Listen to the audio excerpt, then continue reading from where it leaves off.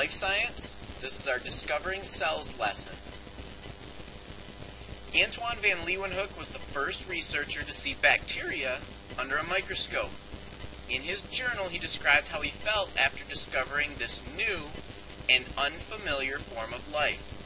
He states, "For me, no more pleasant sight has met my eye than this of so many thousand of living creatures in one small drop of water."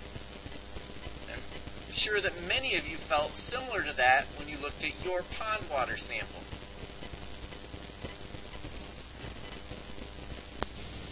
So what are cells? What do you think a mushroom, a tree, a spider, a bird, and you all have in common? All of these are living things or organisms. Like all organisms, they are made up of cells. Cells form the parts of an organism. They also carry out all of its functions. Cells are the basic units of structure and function in living things. When you describe the structure of an object, you describe what it is made of and how its parts are put together. For example, the structure of a building depends on the way bricks, steel beams, or other materials are arranged. The structure of living things is determined by the amazing variety of ways its cells are put together.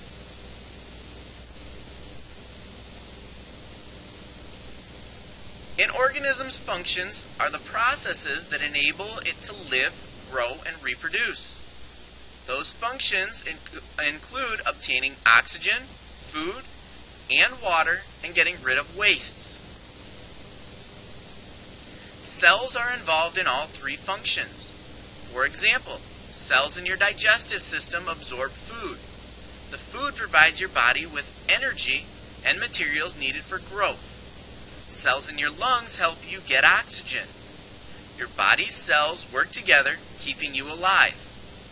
And for each cell to stay alive, it must carry out many of the same functions as the entire organism. Here are some key cell functions that occur in different portions of the cell. What is the cell theory? Until the 1600s, no one knew cells existed because there was no way to see them. Around 1590, the invention of the first microscope allowed people to look at very small objects. A microscope is an instrument that makes small objects look larger. Over the next 200 years, this new technology revealed cells and led to the development of the cell theory.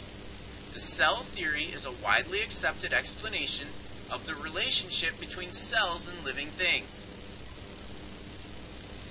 English scientist Robert Hooke built his own microscope and made drawings of what he saw when he looked at dead bark of certain oak trees. Hooke never knew the importance of what he saw. A few years later, Dutch businessman Antoine van Leeuwenhoek was the first to see living cells through the microscope. In 1665, Robert Hooke used his microscope to observe a thin slice of cork. Cork, the bark of the cork oak tree, is made up of cells that are no longer alive. To Hooke, the empty spaces in the cork looked like tiny rectangular rooms. Therefore, Hooke called the empty spaces cells, which means small rooms. Van Leeuwenhoek built microscopes in his spare time. Around 1674, he looked at drops of lake water. He looked at scrapings from teeth and gums, and he also looked at water from rain gutters. Leeuwenhoek was surprised to find a variety of one-celled organisms. He noted that many of them whirled, hopped, or shot through water very fast. He called these moving organisms animalcules, meaning little animals. Schleiden, Schwann, and Virchow. In 1838, using his own research and the research of others, Matthias Schleiden concluded that all plants are made of cells. Year later, Theodor Schwann reached the same conclusion about animals. In 1855, Rudolf Virchow proposed that new cells are formed only from cells that are already existing. All cells come from other cells, wrote Virchow. So what the cell theory says? The cell theory states the following.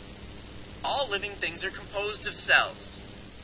Cells are the basic units of structure and function in living things, and all cells are produced from other cells.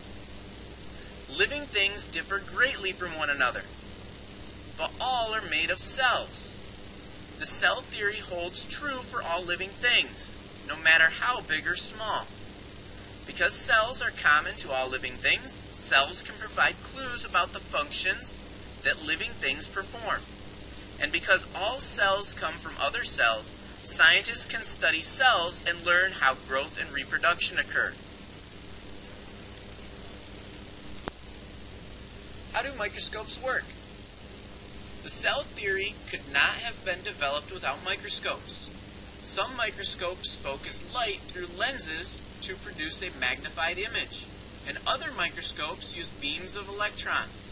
Both light microscopes and electron microscopes do the same job in different ways. For a microscope to be useful, it must combine two important properties: magnification and resolution. Have you ever looked at something through a spilled drop of water? If so, did the object appear larger? Magnification is the condition of things appearing larger than they are. Looking through a magnifying lens has the same result. A magnifying glass consists of a convex lens which has a center that is thicker than its edge. When light passes through a convex lens and into your eye, the image you see is magnified. Magnification changes how you can see objects and reveals details you may not have known were there. Magnification with a compound microscope. This type of instrument, called a compound microscope, magnifies the image using two lenses at once. One lens is fixed in the eyepiece. A second lens is chosen from a group of 2 or 3 lenses on the revolving nosepiece. Each of these lenses has a different magnifying power. By turning the nosepiece, you can select the lens you want. A glass slide on the stage holds the object to be viewed. A compound microscope can magnify an object more than a single lens can. Light from a lamp or reflecting off a mirror passes through the object on the slide, the lower lens, and then the lens on the eyepiece. The total magnification of the object equals the magnification of the two lenses multiplied together. So for example, suppose the lower lens magnifies the object 10 times, and the eyepiece lens also magnifies the object 10 times. The total magnification of the microscope is 10 times 10, or 100 times, which is written as 100x. Measuring microscopic objects. When you see objects through a microscope, they look larger than they really are. So how do you know their true size? One way is to use a metric ruler to measure the size of the circular field in millimeters, as you see it through the microscope. Then you can estimate the size of the object you see by comparing it to the width of the field. So you see here in this picture where it's magnified at 40x, so we can see each of the millimeter lines. Any object, we could then estimate its size. In this case, the field of view is 1, 2, 3, 4, 5 millimeters from one end to the other. We can use that in our measurement.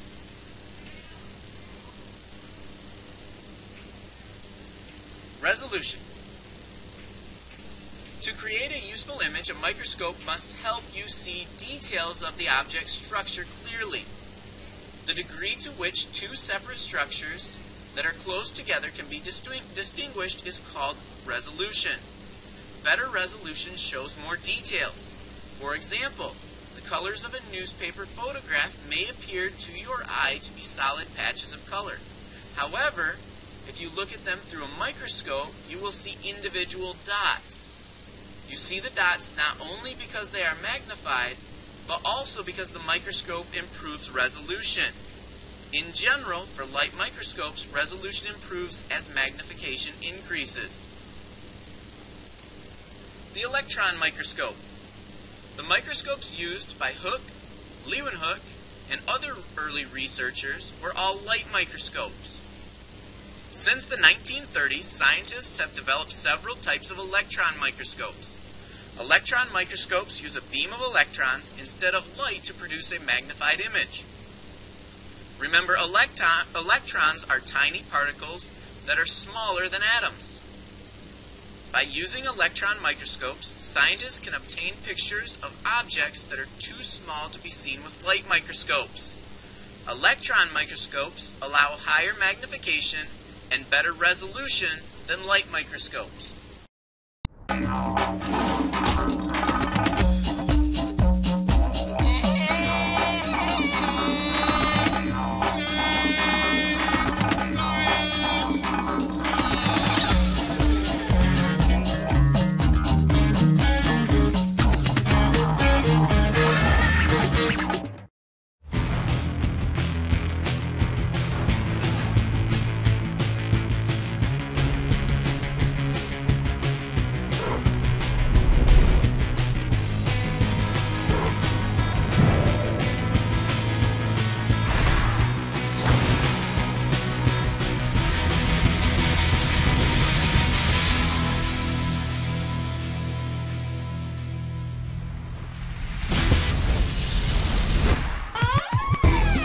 Oh, yo. Welcome. I'm Robert Hooke, Hooke and the Hizzy.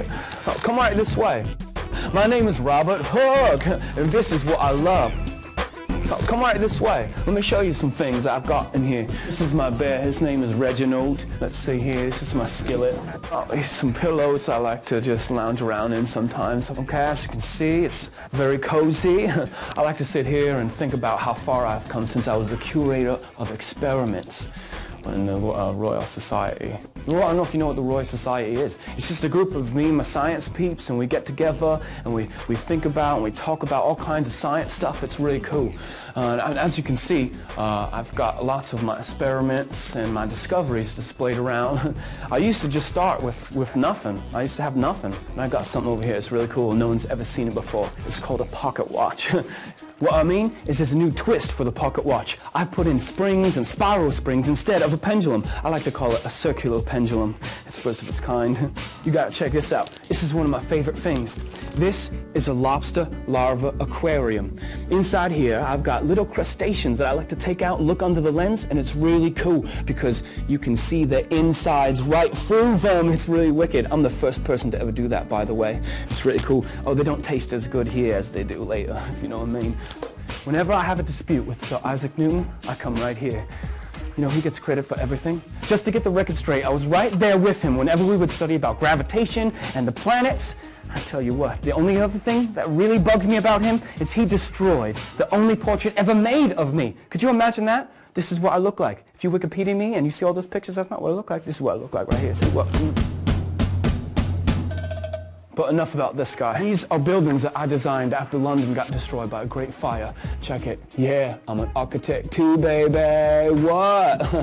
Oh, and over here is my life. This is Micrographia. It's a book that I published with all of my drawings and my engravings. Let me show you a picture here. It's pretty cool. This is a flea. I've also got lots of detailed explanations of all my drawings too. And as you can see, it's got jointed scales. No one's ever seen that before. It's wicked, isn't it? I can pretty much get specimens anywhere. Oh, wait a minute. Hold on a second.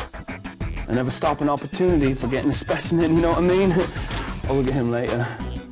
I also put a lot of commentary in there of everything that I've drawn. And actually, one of my best friends, Pepys, says that this is the most ingenious book he's ever read. And he's read a lot of books. He's a scientist. So, what? Oh, that's just my chef. It's cool. It's around lunchtime. So for sandwiches, you want some sandwiches? Anyone? No? Okay, well, we'll be there in a minute. I'm busy, Mom. Chef, it's cool. Fine, I've got some other drawings too that I want to show you too. Here, look it. That's a picture of my microscope. Berlinger, which is right here. Microscopes were only invented recently, so I decided that I'd make my own microscope. Check it. Handcrafted, leather, gold. I like gold. And I was sitting right here. I looked at this cork, and I looked real close, and I noticed that there were little rooms in there, and I thought to myself, well, monks live in little rooms, and they call them cells. So when I did my drawing here, I put in little cells. So when you think cells, you think Robert Hooke. Robert Hooke, not Isaac Newton. Forget about him, okay? Man, isn't it amazing that the more you look in these microscopes, the tinier and tinier you can see things?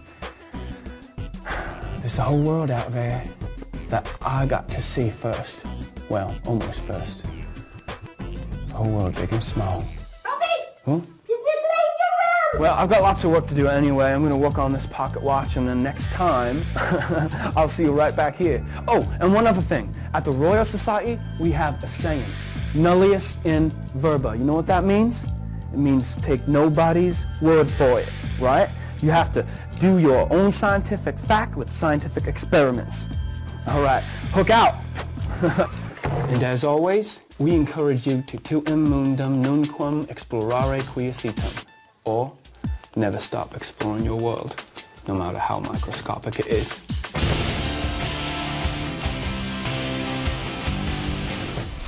Now this is where I keep some of my special specimens, some things that no one has ever seen before. Check it. What are you doing? Nothing, Mom. Mom, it's my room.